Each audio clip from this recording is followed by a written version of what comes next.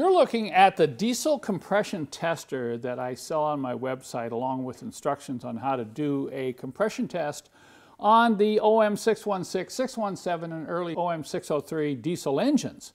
This is the adapter that you need to remove the fuel injector and put this right down in the hole and tighten it up, and then connect the compression tester via that coupling to get your readings as you crank the engine.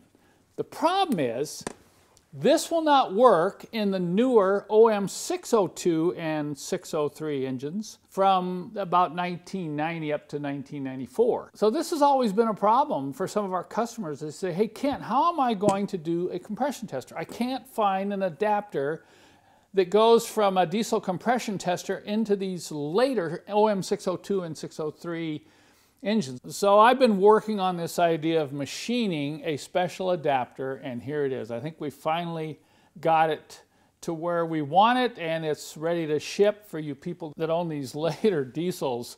But this is pretty interesting. We're using a fitting that's modified, so you basically use the same fitting from the compression tester to screw in here, and then you can hook it up to the compression tester the same way that you would this other adapter that you see here for the older diesels.